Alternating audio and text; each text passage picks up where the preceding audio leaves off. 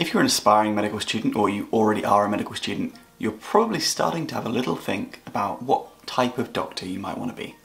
I know that I've been thinking about it since my first day, pretty much, in medical school, and so far I've been heading down the track of thinking I want to be a surgeon. This video is not going to be about how to choose what type of doctor you want to be. Instead, I'm going to focus on what I want to do. So it's going to be a bit of a selfish video, and I'm going to be talking about the things that you should start to do as a medical student if you want to be considered for those super competitive surgery jobs when you finally become a doctor. My name is Dibblin, I'm a final year medical student, currently studying at King's College London, and please subscribe to the channel. I make videos about medical school, about studying, and in a little less than a year's time, it's going to be videos about being a doctor. You might be wondering, as a medical student, why do I need to be making a video like this? Why do I even need to be thinking about doing things towards becoming a surgeon instead of just getting on with finishing medical school? It's hard enough, surely. Surgery, among the specialties, is hands down one of the most competitive.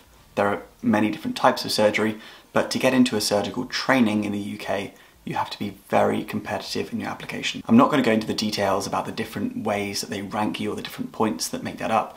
We're just going to be focusing in this video about what you can be doing as a medical student to building that application. I do also want to point out that if you don't do any of these things as a medical student, you can still absolutely become a very successful surgeon or any other type of doctor. Getting through medical school is hard enough in itself. It's a full-time job, and any of these extra things that you're doing are, just as it sounds, extra. Before we get into that, I think it's worth talking a little bit about why I want to do surgery. There are lots of different professions you can do as a doctor, and to be honest, I think that's why medicine's so fantastic. As a medical student, you really get your eyes opened. There is just an insane amount of different things you can do after medicine, and only a fraction of those are even being a practicing doctor. In terms of practicing medicine and being a practicing doctor, generally that's grouped into 4 categories. You've got general practice, psychiatry, hospital medicine, and surgery. Now, each of those are fantastic in their own right, and there are different individuals who are better suited for one or more than one over the others. You don't actually need to decide where you're going to end up until you're applying for training and finishing training. There are probably a few main reasons why I think I want to do surgery over those other practices, and I'm going to break them down for you now. First of all, as a surgeon, you get an amazing amount of patient contact, but you also get a really good mixture of procedure-driven time, so time when you're doing procedures or surgeries, and a nice bit of clinic time. That's the time when you're sitting across a desk from a patient or talking to a patient about the surgery they will have or have had. I think that that mixture is going to be really good for me when I'm practicing. I think when you're a medical student, it feels like medical school is the longest thing you're ever going to do. I'm sure when you get into training to becoming a consultant doctor, then that feels like that's the longest thing you're ever going to spend doing. 11 plus years normally from graduating medical school to becoming a consultant. Most doctors will be practicing for another 30 years after that. So you actually spend more time as a consultant than you do as a medical student and as a trainee. So in terms of planning your life, in terms of getting onto some kind of track that's going to work for you for the majority of your life, considering the life of the consultant in that profession is probably one of the most important things you can do. And having spoken to a ton of consultant surgeons during my time as a medical student, I really see myself enjoying that role. Medical education is something I'm also very interested in, and I would like to get involved as maybe a lecturer, maybe even a professor of surgery. Now, these are obviously all very lofty goals, and many of them might be 40 years down the line from where I am now. While it's not absolutely necessary for me to start working on my application into surgery, which if I was going to do it the quickest I can, I would be doing in my F2 year, so within 2 years from now, starting to build that portfolio as a medical student will really help me be competitive in my application. So the rest of this video is going to be split into 2 parts. First of all, I'm going to talk about the things that I've already done that I believe are going to be beneficial in my application to surgery, and then the last part of the video is going to be things that I am going to be doing in the next 12 months to build that application up. Let me know in the comments below if you are also thinking about becoming a surgeon in the UK and what you're doing to further your application. Easiest and quickest, and the thing I would recommend every first year medical student do, if you're even considering surgery, scratch that, if you're considering being a doctor as a medical student, which 99.9% of you will be, start a logbook. So that's a professional record of every single procedure that you've done. Now, that doesn't mean that you have to be the person holding the scalpel. You might have scrubbed in and just held a retractor for 2 hours while another surgeon did something. When you're in your training as a surgeon, you need to log a certain number of particular operations and a certain amount of time. But as a medical student, you can also log the operations that you spend your time observing or even that you spend your time assisting. Starting an e-logbook, so an electronic logbook of all of the procedures that you've spent your time standing in or helping, is the easiest thing that you can do as a medical student to show that from early years you've had a commitment to wanting to do surgery. I only heard about logbooks about 2 weeks ago. If you start this in your first years, then even if you're not thinking about surgery, you have it there and you're going to be building it up.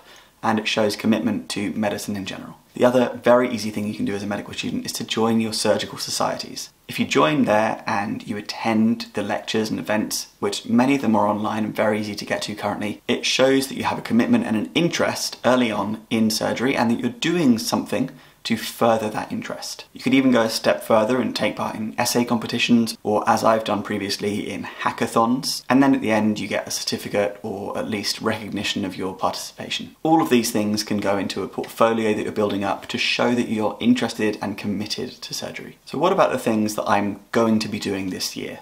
Well, first of all is research.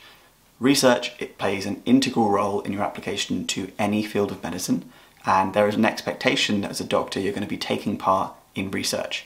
Now this could be from the level of a quality improvement project, something you're doing in your hospital or your clinical environment to try and improve the quality of care that patients are getting, right the way through to being involved in big meta-analysis studies. As a medical student, if you get involved with professors and lecturers and PhD students at your medical school, often you can get your name on a paper by contributing your time, and there are lots of opportunities to take part in audits and quality improvement projects. Now, whatever you do in terms of the research is going to be helping your applications, but specifically if you're able to get involved in some kind of surgical research or surgical quality improvement project, that will show that, again, from early years, from your time in medical school, you've been committed to surgery and you've been aware of what you need to be doing and you've been working on it. The next thing you can do is to plan a surgical elective. Now the elective is a period of time as a final year, normally, medical student. You get to have this period of time where you choose what you do. Many people, when there's not an international pandemic, choose to go internationally, and if you choose to do your elective in a surgical specialty, then again it shows that you're interested and you're looking what's out there, what might be of interest to you as a surgeon when you're practicing. The last thing I'm planning on doing this year is some courses. So there are various courses that you can do as a medical student. Some of them you can't actually finalise and graduate from, if you like, until you've graduated medical school, but there are lots of things you can do to show that you're building yourself up, building yourself into being a surgeon. Core surgical skills is something that you can start to practice. You can go to various suturing workshops, for example, and you can do courses on things like leadership, management and clinical reasoning. If you're lucky enough to be a student studying in the UK, there are lots of free courses as someone who technically works in the NHS that you can access in your own time. So for example, there's courses on leadership that you can do online, which give you a certificate and which is internationally recognised. By doing these courses, obviously there are non-surgical ones as well as surgical ones, anything that you're doing is showing that you're going above and beyond what's expected of a medical student. So to summarise, if you are just applying for medicine, or maybe you're a first year medical student, the things that I would recommend you do: firstly, start a logbook, start logging any procedures and operations that you're witnessing. Secondly, join your surgical societies, and if there isn't one for some reason, then start one. And start going to those talks, those lectures, and entering those essay competitions. When you come to being in your last couple of years, you can start thinking about a surgical elective, you can start trying to get involved in some surgical themed research, and you can start thinking about doing those extracurricular courses like core surgical skills. I really hope you enjoyed this video. Please subscribe to the channel to see more and comment below if you're going to be doing any of these things with me.